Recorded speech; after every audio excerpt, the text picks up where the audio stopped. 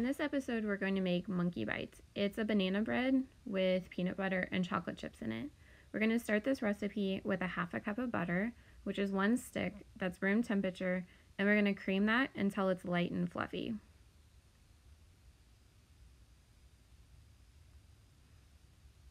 After it's light and fluffy, we're going to add in 1 cup of sugar and let that mix until it's a really light and fluffy mixture. This should take a couple of minutes. As you're creaming the butter and sugar, you want to make sure that you stop and scrape down the side of your bowl several times to make sure that you don't have any butter stuck to the edges that isn't getting creamed together with your sugar.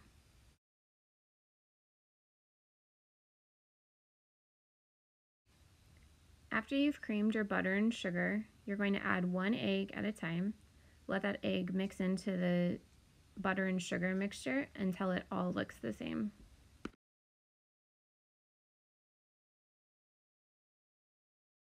You also want to stop and scrape down your mixing bowl during this process as well to make sure that everything is getting mixed together evenly.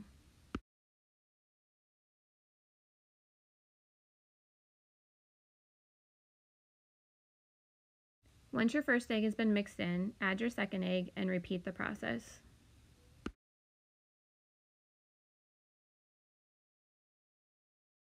Make sure you scrape down the mixer one last time to make sure that everything gets mixed together evenly.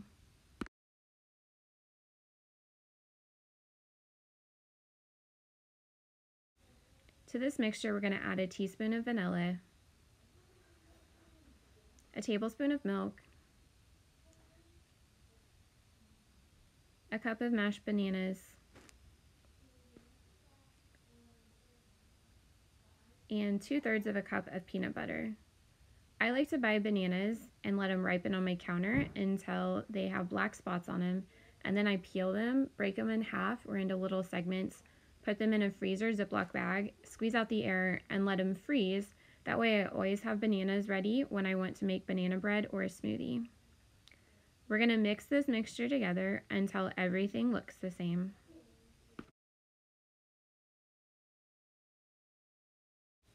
Next, we want to combine our dry ingredients. We have 2 cups of flour, 1 teaspoon of baking soda, and half a teaspoon of salt. We want to stir those together until well combined.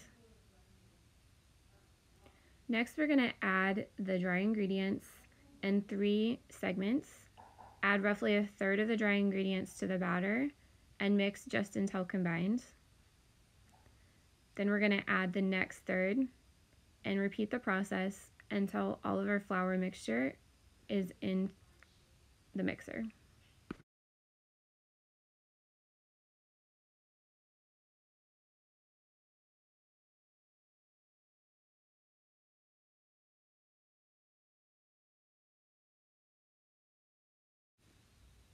Make sure to stop your mixer after the flour has been incorporated. We only want to mix this until just combined. After you have all of the flour in, make sure that you scrape your bowl down again and that you give it a chance to mix everything together one last time. Then we're going to add in 3/4 of a cup of chocolate chips. I like to use mini chocolate chips if you have them. It spreads out the chocolate more evenly throughout the batter, but you can use whatever kind you have on hand. I use semi-sweet chocolate chips in this recipe. Next, prepare your pan by spraying it with a baking spray or a cooking spray. I'm using a mini muffin tin for this, but you could also use a regular muffin tin. Then fill each cavity with a spoonful of batter and top with sugar if wanted. Put them in the oven at 350. Mine take about 14 minutes to bake, but I would start checking them about 12 minutes to make sure that you don't overbake your muffins. When they come out of the oven, you should be able to insert a toothpick into the center and it should come out clean. After they've cooled for a few minutes in the pan, move them to a cooling rack to finish cooling. Adeline and Ryan were busy doing schoolwork while I made these, but they still get to do the taste test.